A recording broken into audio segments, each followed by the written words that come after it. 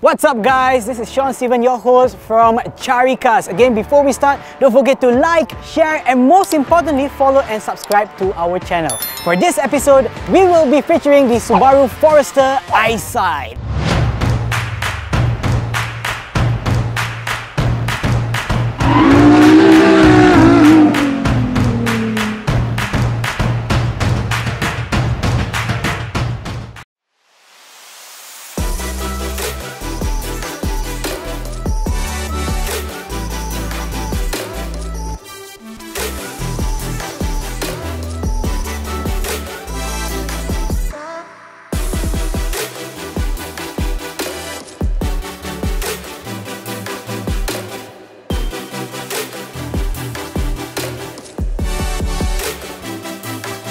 As you can see over here, this model comes in three variants, which is the 2.0 IL, 2.0 IS and the 2.0 IS EyeSight. Now this one over here, it also has a special body kit, which is the GT as well as the GT Light Edition to give it a more sportier look. This model over here is actually produced in Thailand, so you can say that this is a CBU unit, which is the model that we will be featuring today, the Subaru Forester EyeSight. Aside from that, it also comes with 5 years warranty or 100,000 kilometers, whichever comes first. Now let's check out the exterior of this car. So looking at the exterior itself, the front part, if you compare it with its predecessor, obviously there is some slight enhancements to the outlook. Number one, of course, is the C-shaped daytime running light. Also has a fog lamp. And if you see this compartment over here, if you press a button, this will somehow pop out a little and wash your headlamps. So your headlamps will always be clean. Aside from that, under this hood over here, it has the Subaru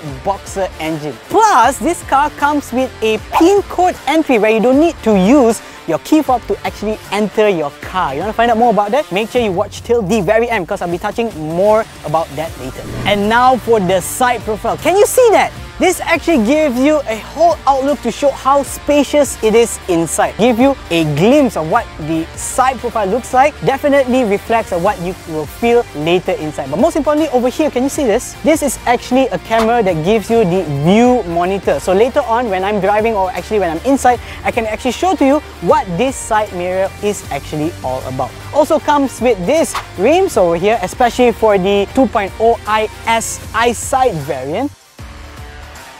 Right now, I'm inside the car, push start the engine. Think about how I'm going to adjust the aircon, I'm going to turn it up, alright? And you can see it's actually like a dual or triple climate zone where I get to adjust the aircon or air conditioning according to my liking. Now, one more thing is, as soon as I set into the car, I can feel how spacious this car is. The views that you can see, it's really wide. I actually feel kind of naked in here because I can see so much of the outside. Even in my side mirror, you can see it's really big. And also, obviously, people can see inside the car as well. Something I want to show to you is this one over here. This is the multi-info display that shows all sorts of info about the car. For example, you can see over here, this one actually shows how much of elevation the car is actually going through and also the distribution to all the wheels. As you know, this is an all-wheel drive. And speaking of which, Subaru Forester has this special mode called the X mode. Okay, so the X mode here, you can actually switch between snow dirt, that's right, or deep snow or mud, or you can press this down and this will be normal mode. So this actually gives you an option to choose between whether, let's say, obviously Malaysia, we don't have snow here, but if let's say you want to take it off-road, you want to go into the jungle, you want to go into muddy areas, this X mode gives better traction and better grip to the ground itself.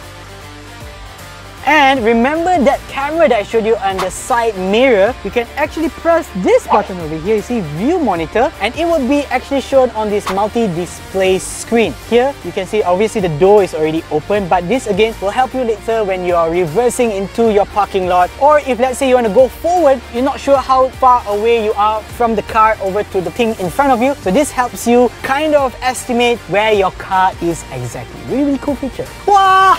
Very hot don't need to worry because here there is special vents for you to get the aircon loss. But most importantly, how is the space for the back passengers? I can tell you this is by far one of the widest space I've ever experienced in an SUV. You can see leg space is so much, head space so much, and even the views, like I said, the mirrors or the glass windows is so big that I feel that I can see everything in this car. Over here as well, there is a very nice armrest with cup holders. Overall, overall, I would say it's a very spacious cabin that allows people to sit inside here very comfortably. Even if there's 3 people sitting here, it's more than enough space for everyone. Alright, so for the back part of this car, you can see it has the C-shaped tail lamps. But remember I told you about the pin code entry? Well, you can actually access it through the back of your car. So there's actually a few steps you can do where you have to manually lock your car from inside, and then you got to use your key fob to kind of press 2 buttons over here, and you come to the back here, and this is where you key in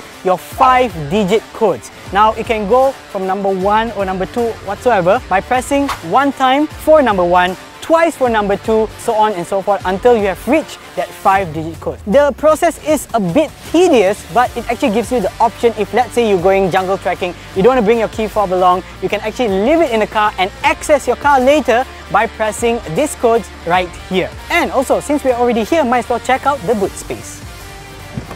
Yes! Power tail boot. So you can see over here, you can press this to close it as well. And here, this is where you can get 520 liters of boot space. We have underneath here, this is where there's some compartments to keep some stuff. The spare tires over here together with the tools. You can also see there is actually a charging port over here for you to charge maybe your vacuum and stuff like that. And obviously, yes, this is the back part of the Forester.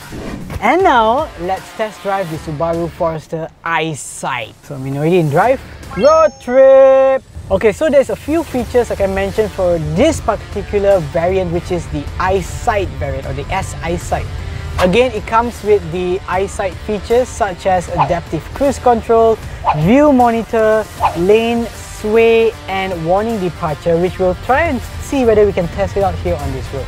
Now, most importantly, the adaptive cruise control, which you can set already now. They say it's from 0 to 180 kilometers per hour. So I can already set it now, which I'm going to do because it is an adaptive cruise control, right? So there is a button where you can adjust how near you want your car to slow down or stop before the car or object in front of you. So I'm going to set the speed here. Okay, I'm going to set the speed at about 60 kilometers per hour. But obviously for things like example roundabouts, you still have to slow down and drive accordingly. This is more convenient, especially if you are on highways and it's a straight road or just not so windy road, so that can actually help you, make you less tired, giving you more comfort. At the same time, what I'm going to do is I'm also going to see whether I can also do the lane sway and warning departure, see whether it's actually being activated. So it's already automatically on for the collision warning and also the lane departure. If I want to off it, there's actually buttons over here to press. So you can hear it. I'm not sure whether the microphone can actually catch that. So if I'm going to come out from the lane without putting signal, so there is like a warning for that. So they actually tell me there's lane departure. Cruise control is still on. There's a car in front of me that is actually slowing down. I'm not pressing anything. It is slowing down on its own. I'm not pressing. I want to press the brake, but I don't need to. Okay, see, my leg is up. I did not press brake! Adaptive cruise control works!